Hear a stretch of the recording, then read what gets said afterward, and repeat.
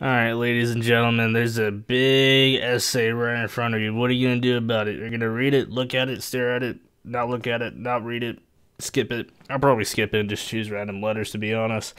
But this bad boy says an engineering firm has an overall design responsibility for a large, multifaceted construction project.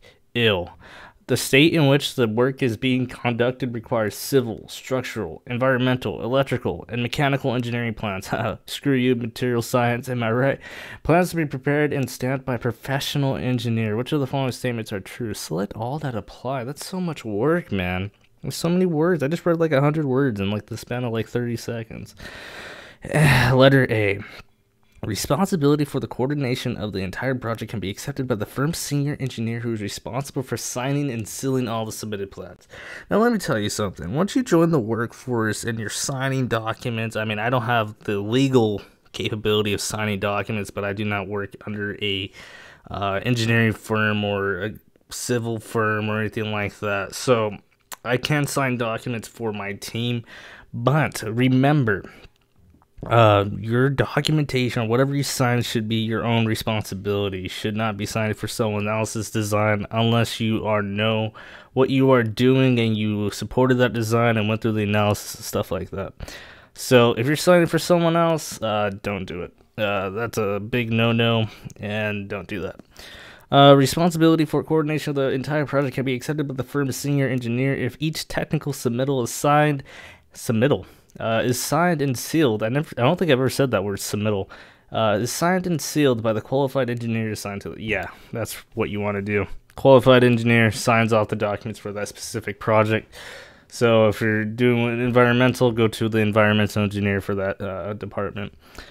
The foremost responsibility of the professional engineers is to safeguard the health, safety, and welfare of the public when performing services for clients. And dude, this is like the preamble to the Constitution of Engineers. You know what I'm saying? This is the you read this, you read this once, and you're like, okay, health, safety, and welfare. If you don't do this, man, oh man, you're gonna get into deep stuff. If you know what I mean.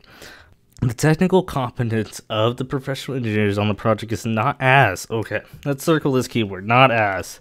So it's a compare and contrast. Draw your Venn diagrams. Get that on your pen and pencils.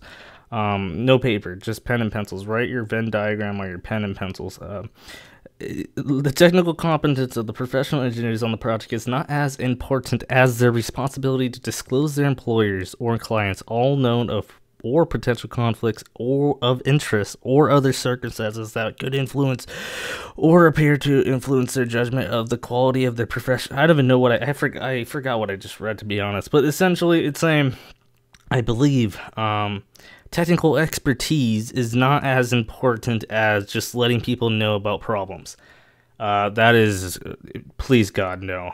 Please don't do that. Your technical expertise is at least as important as disclosing your employers or clients of problems.